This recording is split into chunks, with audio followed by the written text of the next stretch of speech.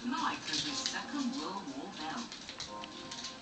So you brought along this metal belt, Second World War belt. It's in one vital component, a clapper or a popper, or whatever you call them. The bell ring. What we've got here, we've got several apples in it. What does it say? It's a cycle from German aircraft down during the Second World War. I'm glad you got that out. Was from the sleeve, and it's got victory here.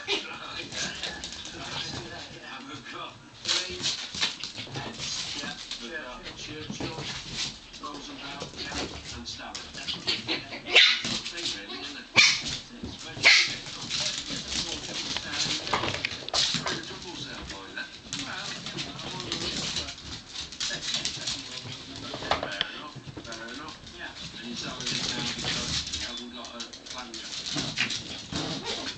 I'm selling it because I want to raise some money for Help the Heroes. Do you want my donation? If you don't mind, yes. Fair enough. I'm not bothered what you do. There's £20, there's £40, £60,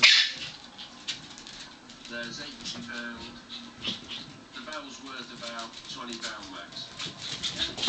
David, I'll get another £20 out. Well, I walked in because, first of all, I can see £80 on the table. I can tell you that the independent valuer says around about £20 to £30. There's a fantastic gesture by Michael Mellon that's gone in there. And I'm also going to throw another 40 quid in because our boys are out there, whether we agree with it or we don't agree. I'm not going to be controversial. They're doing a fantastic job. They need all the that we can give them. That's a good offer.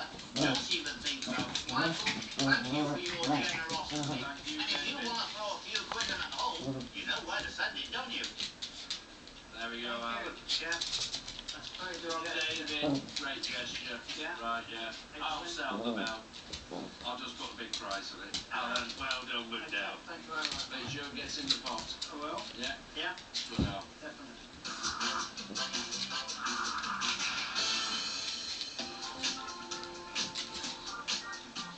Over on Anna's table, Richard is hoping to impress with his commemorative China globe.